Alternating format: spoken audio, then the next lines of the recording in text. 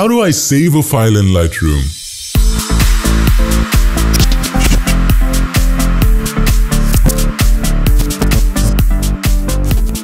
Hey there, this is Unmesh and welcome to another episode of PiXimperfect. It's so great to have you. So saving files in Lightroom is all about answering questions one by one. It's that simple. So without any further ado, let's get started. So here in Lightroom, I have two images to show and demonstrate how to properly save and export your images as JPEGs or any requirement that you might be looking into. Maybe you want to save them for the web. Maybe you want to email them. Maybe you want to print them. So there are different settings for each. So let's look into how to properly export and save your images. So there are two ways to save your images, and both of the ways are lead to one actually. So one of them is using the shortcut, and to use the shortcut, all you have to do, you have to press Ctrl, Shift and E. And this opens up the export dialog box, and it shows you export two files because there are two files in this collection. Now, the other way to open the export dialog box, as I said before, is to use the button. And to use the button, you have to make sure that you're in the library module, and from the library module, all you have to do, you have to open up, tuck this out and click on export. And the export dialog box shows up. Now, to save one image, select one image. To save all the images, select all the images. So it's that simple. So let me show you how to save this particular image, and from there, how to apply the same settings to all the other images. Now, I select this image, then Ctrl Shift E, or use the button if you would like. And now there's an option here, export to hard drive, CD, DVD, email, etc. Come on, it's 2016. Who uses CD, DVD? So let's select, go ahead and select the hard drive. Then export to specific folder. Choose the folder, basic stuff, and you also have the option to create a subfolder. Suppose you want to create a subfolder called photos from trip, or whatever. You can do whatever you want. You can create a subfolder. Let me uncheck this. I don't want to create a subfolder. Now, the other example is this, add to catalog. What it does, it adds the images that you have saved to a catalog, but that's not exactly what you require. Now, the file naming. This is essential, but before that, what's more essential is existing files. You make sure you choose a new name for the exported file. Because if you select this, overwrite without warning, what will happen is, if your image has the same name as one of the images with the same names in that folder, that will be replaced with the image that you are now saving.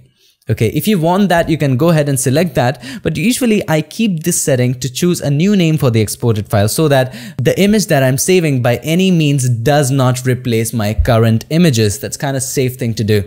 So the next thing that we would bump into would be file naming, and this is essential. So this shows you custom name and sequence. So if you choose custom name and sequence, you can give your image a custom name. For example, photos of, or wherever place you had been. Maybe you went to trip to Mumbai. Okay, so your images will be named as Mumbai 1, Mumbai 2, Mumbai 3, so on and so forth, depending upon the number of images that you have selected. So there are other options too, custom name X of Y, custom name original file number, and so on and so forth. So if it's original file number, if you select a custom name, say it's my name PiXimperfect Pix, so it will name it 0047. Why? Because the name of the original image is actually 0047, DSC 0047. Okay, so I usually use custom name and sequence, so you can name whatever you want and the sequence follows. You can also have a custom name for one image. That also can happen. So custom name sequence. Now, this is not a video, you need not open it. File settings. So edit that, go. Okay, file settings. You want to save it as a JPEG, PSD, TIFF, DNG, original, whatever. So you have the options there. So if you want to give it for exquisite and very accurate printing and stuff, save it as TIFF. It's the highest quality possible and the file format that's supported everywhere. So yes, TIFF, and JPEG is for everything else. It's for the web, it's for the print, it's supported everywhere. So usually I leave it at JPEG. Quality, depending upon the size, if it's 100, the image size would be massive, somewhere around maybe 12 or 14 MB if you're taking a 24 megapixel image, and quality can be reduced to 80, doesn't make much of a difference. Okay, There's an option which I usually use, especially for web. Suppose you're uploading something to Facebook or some other website, it's online. You can also check limit file size too. Often when you're uploading pictures online, there is a short note that file size should not exceed, say, 4 MB, it should not exceed 2 MB. In that case, you have this option that, okay, if it says file size should not exceed 4 MB, you go ahead and type 4000 KB. So that's the maximum size your images will be of. Now, let's go ahead, image resizing. We don't want to resize images. Output sharpening, yes. This is essential. So whenever you're saving an image, it needs some sharpening, especially if you're printing it, it needs some sharpening to be done. So check it and select standard. Standard sharpening is standard, high sharpening looks really beautiful, and low sharpening doesn't make much of a difference. So either put it in standard or high depending upon what results are you looking for. So go ahead and do some trial and errors. This is completely personalized experience. What you like, I might not like. What I like, you might not like. So let's move on to the next thing. Watermark. Yes, you can watermark your exported JPEGs, and that's a great thing, and that's a great feature that Lightroom gives you.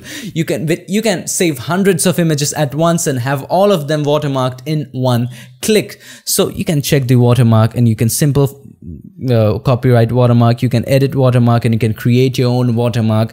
So that's a different tutorial, but yes, you can set up your watermarks in Lightroom. But still, let me show you how to put a watermark in your images, because I know you're impatient. So let's go ahead, and if I go ahead and select edit watermark, so it will open up a dialog box called watermark editor. So you can choose an image for your watermark as you usually have, or you can put a text. You can type anything and have a watermark. C Unmesh Dinda, that's my name.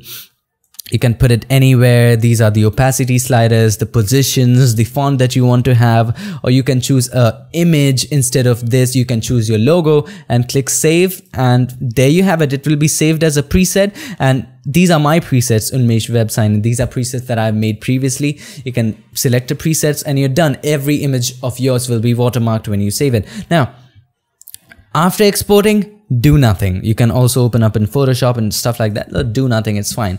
Export. Once you are happy with the settings that you have saved, once you're happy with the location, you can go ahead and export it. So once you have exported the image, bonus tip, select the other images that you want to export. So let's select the other image and File, Export with Previous. You don't have to do anything now. This image will be applied with the same settings and will be uploaded to the same folder, and you're good to go. Speeds up your workflow. Amazing. Okay, before we wrap up, if you want to save multiple images at once, select all the images using Control Command A. If you're using a Mac, Command A selects all the image, and then go to Ctrl Shift E or press the export button and go ahead with how you export it. It's all about answering questions. Don't confuse yourself. And sometimes there are questions that you don't want to answer. Maybe you don't want to sharpen, uncheck that. Maybe you don't want to resize, uncheck that. Okay, so it's that simple. Hope you understood how to properly export images from Lightroom. If you have any questions, suggestions, feedback, please leave them down in the comments below, and I promise you that I'll get back to you soon. Like the video if you like it, dislike the video if you dislike it, but make sure that you hit the subscribe button, and I'll see you guys in my next video. Till then, stay tuned and make sure that you keep creating.